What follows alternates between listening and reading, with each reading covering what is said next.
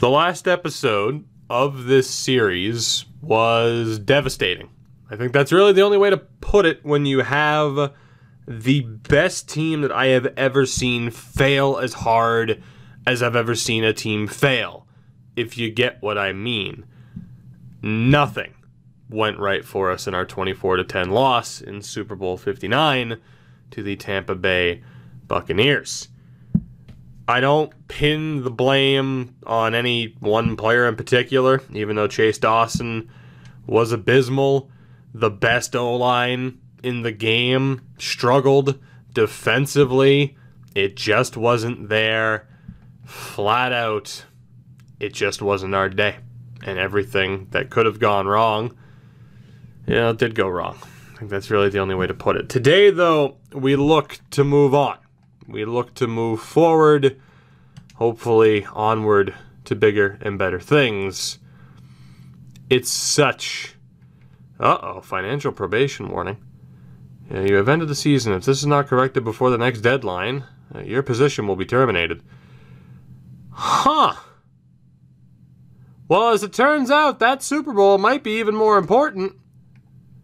Because if we don't make $50 million in funds, I might be shit-canned. Well, that's great. That's a whole lot of fun. Oh, good. Weekly awards. Yeah, because we deserve 2 players to be nominated after that last game. Turns out that Super Bowl might have been even more important to us, considering what we just read. We look to move on to bigger and better things, but as it turns out, yeah, that might not even be an option. All these guys are being dropped, of course. Although, in saying that, Paul Richardson really was fairly impressive. Now, Kerry Young, this is, oh shit, Kerry Young. I have the cap room to sign him, I just don't have the funds. What's a fair offer to you? 30.9 million total, huh? I don't think I'm going to be able to afford to bring back Kerry Young right now. So if he wanted 30.9 million total, what if I offer you 12 million bucks with no signing bonus? That might have been overkill, but I would rather overkill and then potentially move him and find somebody else. So hey, fully admit that might have been overkill, but did what I have to do to make sure that we hold on to him. Brian Ridgway, all these other guys can go. I love Trent, but he's 31 at this point and down to a 75, and we can find a new kicker not named Will Lutz. The only player I am really concerned about is Isaiah Collins, but I'm going to save some money there. So Kerry Young is back, but financially, because of that gigantic contract to a certain quarterback who choked in the playoffs, right now, the biggest issue would be our funds and trying to sort that out. Now, obviously, the biggest way to potentially do that is going to be certain cost-cutting measures because, yeah, if we can cut player and staff salaries, we might have a better chance. Player bonuses are also going to be pretty big. We might have to tear this team down a little bit just to make sure that we can live to see another day. Now, I'm going to try to clear cap penalties here again and see if that helps. Time will tell. I've already done it once and it didn't play a major factor. So quickly, let's take a look here at the current situation. Now, we do have, again, some good draft picks. Dawson has the most expensive contract I've ever handed out in a football game. By far. But that was the only way to keep him. He's the second best quarterback in the league right now. We can't let go of him. Even though he's that expensive, we just can't. Running back-wise, there's not a ton of money invested there. I mean, N'Keal Harry might have to go. I would prefer not to let go of him. The O-line, we have McIntyre, Landry, Young. I mean, again, it's the best O-line in the game, but now they're all making a ton of money. Clinton Tuck is getting paid a ton. Whew. Maybe we move on from Miles Jack to save a bit. William Norris is great, but he's getting paid a ton as well. This is going to be tough. to sort this out. Now, technically, we have cap space. It's just the player bonuses that could end up killing us in the long run. So now, not only am I worried about getting this team back to a Super Bowl, but I'm worried that, yeah, this upcoming season could be our last. We can't get rid of Chase Dawson, or this team doesn't have a hope in hell. We can't really get rid of N'Keal Harry, otherwise this team doesn't have a hope in hell. We could potentially draft some O-linemen to save us a little bit. Clinton Tuck's going nowhere. This is tough. This is going to be a real tough time for us. I think we'll make trades once we're closer to the draft. Or actually in the draft, because in that way we can see who's available to us. Now, cap room right now, showing us with $5 million. There's not much we can do there. I mean, obviously we're set in most spots, which is pretty nice to really not have to worry about it. Wide receiver-wise, there aren't really any major options. Tight end-wise, we're set. Bakhtiari's there. Frederick is there. Martin's there, but obviously we're not concerned with anybody there. Khalil Mack is 34, so obviously not. We're good to go. We don't have to worry about free agency. It's just a question of who we can bring in the draft. This team's going to be competitive next year no matter what. It's pretty much impossible for them to not be. But god damn, man, that loss from the last episode is still just mind-boggling. Like I said, I have never seen a team that good fail that spectacularly. Like, truly a record-setting performance of futility, for lack of a better term. Now, kicker and punter-wise, obviously we're looking to find a Will Lutz replacements. Who don't we have scouted here? Let's take a look at Spencer Garrison, just because he's up there. Alex Samuel looking like a decent option. Now, we didn't really scout out defensive ends, which is fine. I'm just going to take a look at the top options left in the draft, and we will see what we're dealing with once we get to draft day. So make sure we have all the top guys scouted. Unreal. So the funds are looking better, though. Slowly but surely, that number is getting closer to even. But obviously, I am a tad bit concerned, and I'm thinking here on the fly, because if I screw this episode up, I could technically end this series prematurely. I'm trying to think of the best way to handle this is to just, like, not make any draft picks this year, or if I should be moving on from certain players, because money-wise, it's going to be really close. We should be okay, though, now that I look at it with the amount of money that we're bringing in. We should be okay by the end of next season. It's going to be kind of close, though. Perhaps too close for comfort, ultimately. So I'll just give you guys a quick look at where the top options went. Not the best free agent class in the world. So we go to the 2025 draft. We have the 8th overall pick. And again, let's take a look at the top of the draft board and see what we have. So quarterback-wise, this isn't the year to take a quarterback anyway, so we're not worried about it. Running back-wise, Shaq McBride. Damn, might be pretty good. I think I like who we have, though, the 1-2 punch at running back. Shaq McBride, though, he's fast, he's agile, he's strong as a receiving back. Brandon Lusk is a power back, strong, decent agility and speed, but I'd be a little bit worried. I don't think I'm going to trust Shaq McBride. And then again, Lusk is nice, but I think Sheffield might be better. I'm a little bit worried about the 40 time and the agility. He's got everything else. Shaq McBride, though, there's a really good chance he's going to be really good. So, you know what, we might keep an eye on him in the 2nd or 3rd round. Fullback-wise, we don't really need anybody. I was just kind of intrigued and wanted to take a look. You know, we can pretty much add these guys just in case we decide to take a flyer on a late pick. Wide receiver-wise, Harvey Pemberton. Jesus Christ, yes. 6'1", great jumping, good speed and agility. Honestly, draft Harvey Pemberton, move on from N'Keal Harry if we have to. Metcalf is a deep threat. He's not bad in fairness. The good agility, the speed, you know, the 40 time isn't brutal. I think Harvey Pemberton right there is the only safe bet, though. And oftentimes, again, if they're in the red, they're not looking that good.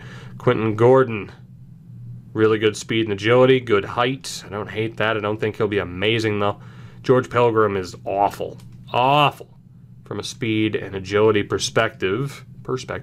Logan Quinn, nope. And D'Angelo Fuller has the agility, but not much else at 24 years old. Julius Braggs, no. Okay, so not much there. Tight end wise, Alex Samuel, we don't know. Odds are he's going to be amazing, though. Kind of came out of nowhere, but hoping he ends up being good. He'll probably be a very early pick. Keyston Crawford, 32. Yeah, that guy's going to be a beast. That's pretty straightforward.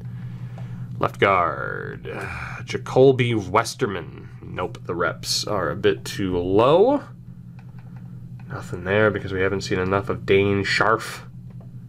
Right guard, and then right tackle, Corbin LaFleur is looking like he's going to be great. And Anthony Yoder should also be pretty good. Might not be the worst decision in the world to get a couple of O-linemen because, you know, we're spending an awful lot of money on our current O-line. An awful lot of money. It's the only way to put it. Spencer Garrison, left edge. Looking pretty good, but not better than who we have. The reps are alright, the agility's alright. I don't know if I trust him. Lee Joseph, George Brown. I don't know. All three of these guys look like they're going to be relatively solid, but I'm not really interested in drafting them. On the right-hand side, Sheldon Clements. A little bit more well-rounded. I wouldn't be against it. Colton Burrows is a little bit too weak, as is Kamari Phillips. Defensive tackle. Let's take a look at Roberts. Kind of. Kyle Copper could be decent, but probably nothing too special. Odds are it'll be a couple of first-round picks, and then we're just going to skip out from there. Because, again, money-wise, it's just such a concern. Josh Vance has the speed, has the agility, decent strength, not bad. Toby Cooper doesn't have the speed, but the agility, the strength, also there from him. Vlad Hutchins, nope. Very much nope. In the middle, Ashley Brooks has the speed and the strength, not so much the agility. And for a middle linebacker, that's pretty much key. And speaking of the complete package, Trayvon Capers not looking all that bad. Sidney Hatch, he's not that bad for a potential late-round pick. And Chris Poole, of course, we did let go of that middle linebacker just to play it safe because obviously money-wise, you know, a depth linebacker spot, that's fine. Connor Wakefield's going to be amazing. That might be the key to this draft. Get Connor Wakefield and move on from Miles Jack, no matter how much I love Miles Jack. Lincoln Dyson is also looking like he's going to be phenomenal, as does Joshua Isaac. So there are three linebackers, top-notch linebackers in this draft. And then corner-wise, you have Parrish Solomon, who looks amazing as well. Thurman, I'm not really intrigued. And what about Darius Todman? Hell of a name. That's going to be a no from me. What about Diamond Calhoun, the agility? Yeah, the agility kind of kills that a little bit. Sorry to the Diamond, but just not there. And then safety-wise, Russ Marsh, beast at 23. Matthew Mann, strength's a little bit weak, but not that bad. Shaq Owens, not that bad. Floyd Hawthorne, a little bit behind the pace. And then here, Parrish Wynn. Jesus, he's 24, though. That's the unfortunate deal there. What about Casey Briggs? Looking great from Combine. Sanborn, also looking relatively good. Ricky Briggs, also looking pretty good. Casey and Ricky Briggs, huh? And then kicker-wise, I mean, it's not really looking great, but we need to pick up somebody. So, taking a look here. Again, Shaq McBride, if he's in a later round, cool. Not a necessity. Fullback-wise, again, obviously not a necessity. That just could be a late-round pick if we wanted to give it a shot. We're looking at Harvey Pemberton. We could be looking at Alex Samuel. There are a couple of good offensive line options. And there are some top-notch linebackers and a top-notch corner as well. So it's kind of tough to decide how we want to go about this here. We're obviously not going to be able to pick up everybody. I just don't know if I want to trade up to get the #1 pick just because I'm worried about funds. I think we'll get the best of who's left. Let's do it. The Raiders with the #1 pick take Spencer Garrison, who was a 78 left end out of Alabama. The Jags, 2nd overall, take Keaston Crawford, 76 left tackle. Carolina at 3 goes for Paris Solomon, the corner. He was a 76. Miami at 4 took the tight end, Alex Samuel, 74, but you can guarantee he has a good dev pattern. We're going to get one of those linebackers at this rate. Cincy took Will Metcalf. I don't think I can wait. The fact that that damn linebacker is still there. Harvey Pemberton's still there. There are 2 linemen that I still really like. But Connor Wakefield's still on the board. And from what I can tell, he is going to be an absolute beast. And then again, there are some very intriguing safeties as well. Detroit, let's talk. Let's talk. Because I don't want to miss out here if I can help it. So let's see what the Lions are dealing with. TJ Hawkinson right now, their top player. So that's 6th overall pick. You're interested in a quarterback. I can't really help you there. You're interested in no line help. I can't really help you there. But you are interested in linebackers. Miles Jack is on a phenomenal contract. He really is. Now might be the time to get rid of him. And honestly, we can look to move on from Jawan Bentley as well, but they don't really want him. Are they interested in Miles Jack? Kind of. How close would that be? They're not interested in Miles Jack. That's interesting. And then safety-wise, I wouldn't be against moving on from William Norris, getting a safety, and moving Ben Monroe back over to corner.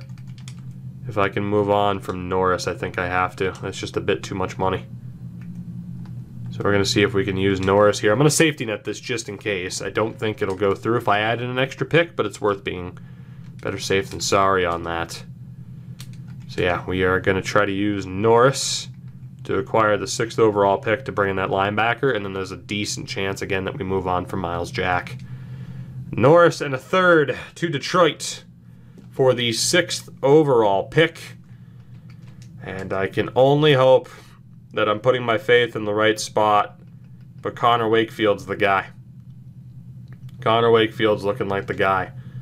And we can move on and get younger at linebacker if need be. And then hopefully we can still get Harvey Pemberton. There are the 2 O-linemen that we could go for as well to get a little bit younger and a little bit cheaper there. But yeah, Wakefield is just a beast. And then again at safety, Russ Marsh, even though he's 23, looks really good, as does Parrish Wynn.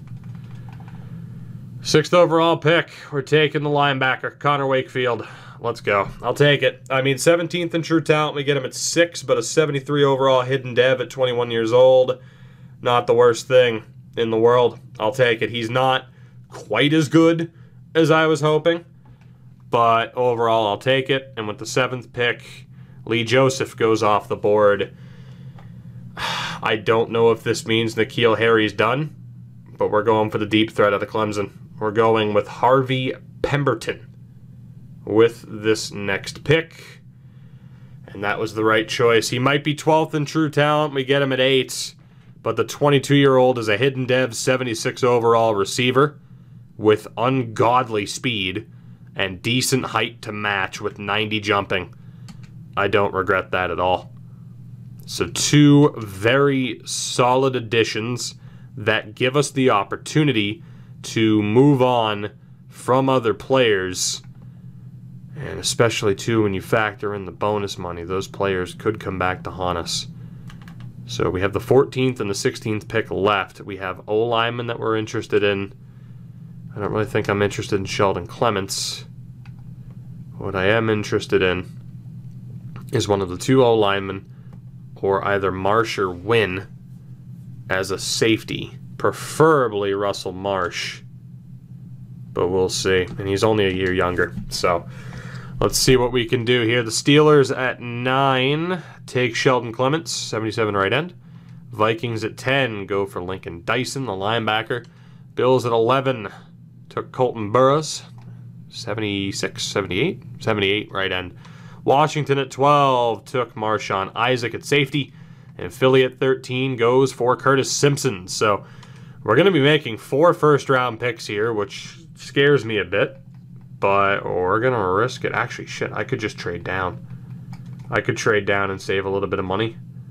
Or I could just make sure that I get Russell Marsh. I mean, Parrish Wynn is a beast, though. He's fast, he's strong, he has an unreal vert.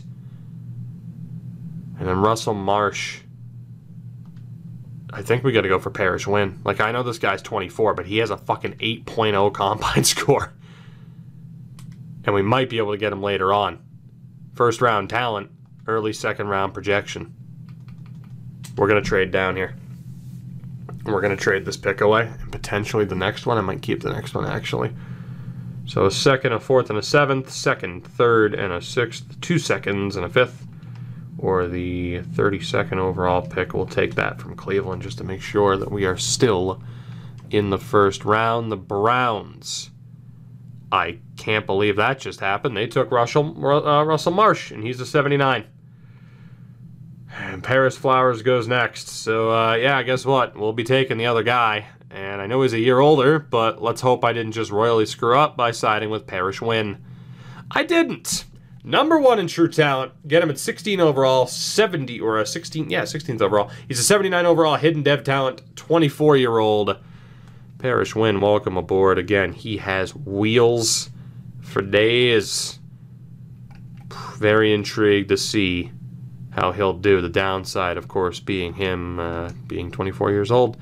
Irvin Thurman off the board. The Jets go for the running back, Shaq McBride. It was a 78, so long to that. Cleveland takes George Brown. Hilarious.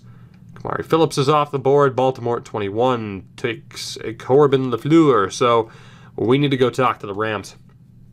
See if we can trade up, get that other O-lineman, and then potentially move out an O-lineman to avoid having to pay out a decent amount of bonus money. So let's go talk to the LA Rams. Again, the one thing that I'm concerned about is, okay, how invested am I getting in terms of all this bonus money that we're picking up? I guess I actually picked up the Cleveland pick from next year, which is fine, because this team wants an O-lineman.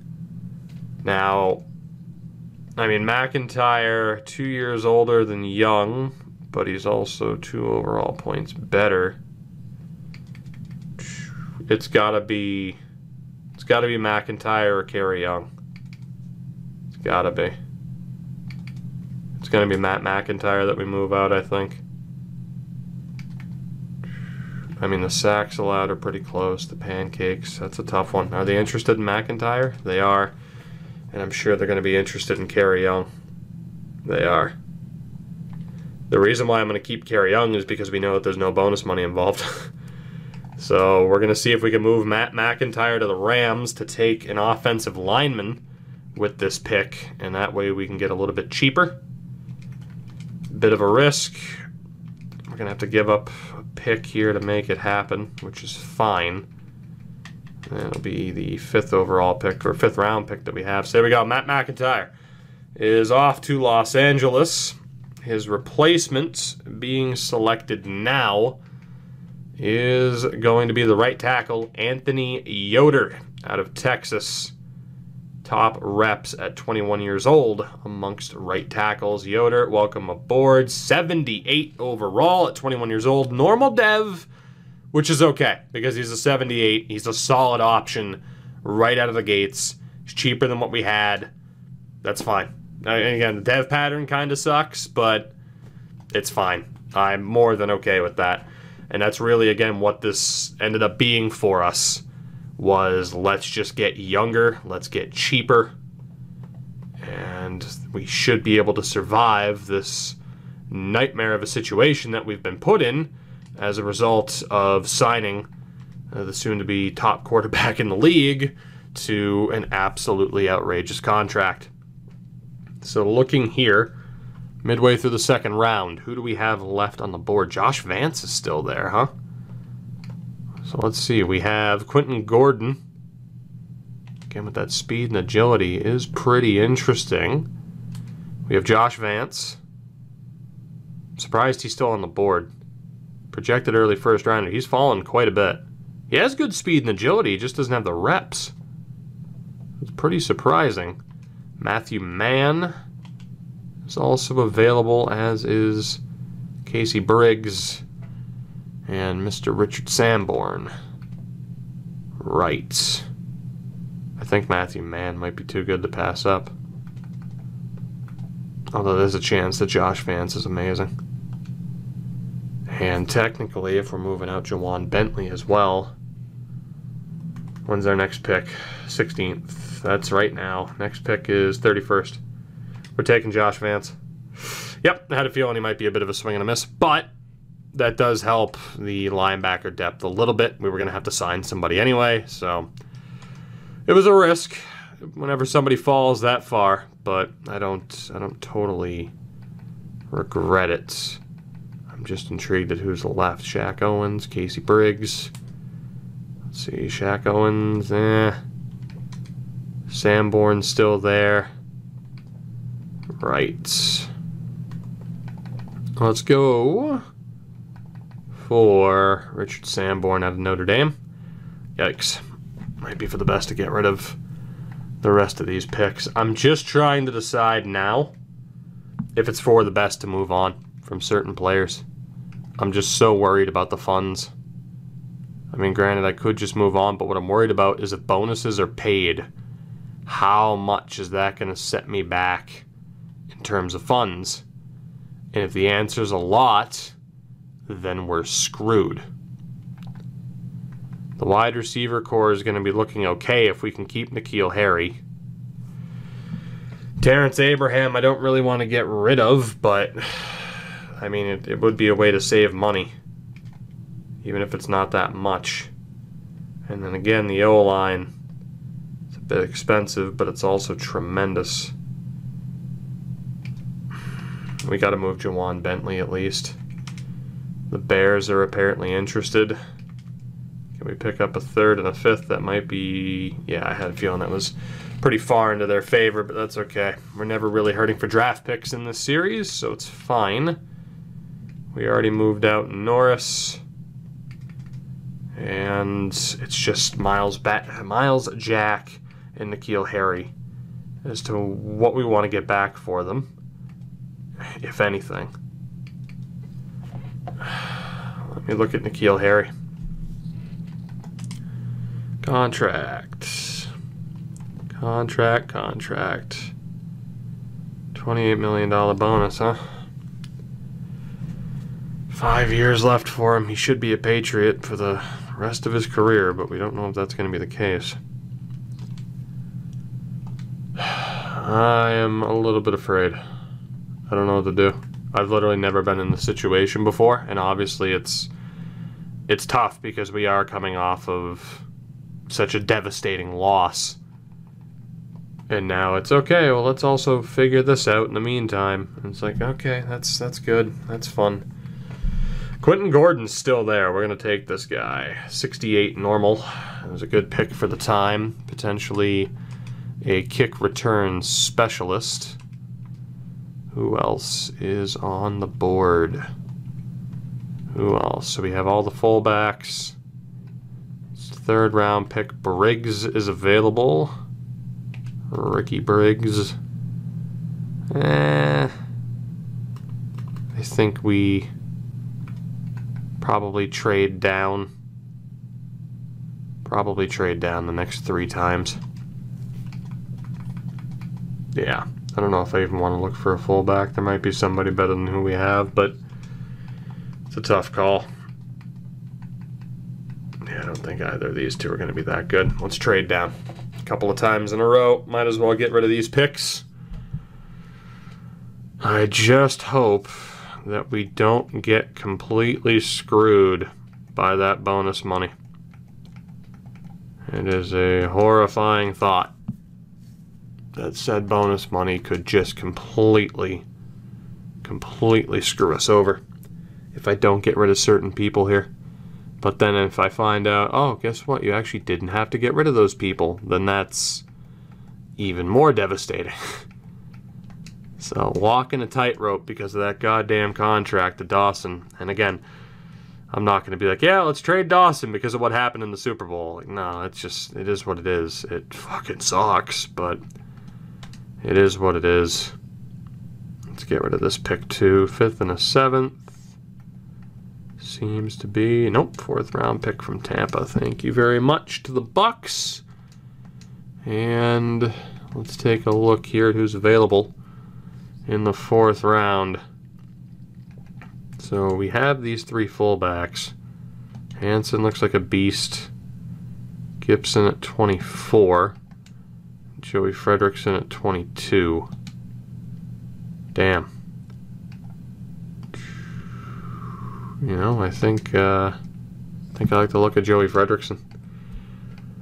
Well, we're gonna go for Sam Meadows and potentially move him to be a kicker. We're also gonna take Joey Frederickson. So Frederickson, welcome. Damn it. I don't think he's better than who we have. I was hoping for a good dev pattern guy. I mean, I've seen superstar fullbacks before, so that was kind of the hope, but you can kind of see by the overalls of everyone else being selected, this draft isn't exactly going to be remembered for the amount of depth, as Sam Meadows is horrific. So we could have trouble at the kicker position heading into this next season. So moment of truth here. Once we get to the preseason, what the hell? Yep, the funds went back up to 62.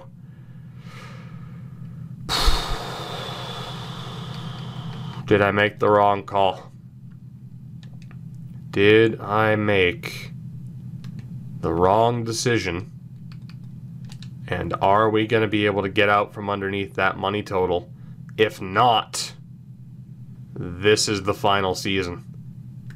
As crazy as that is. Shit.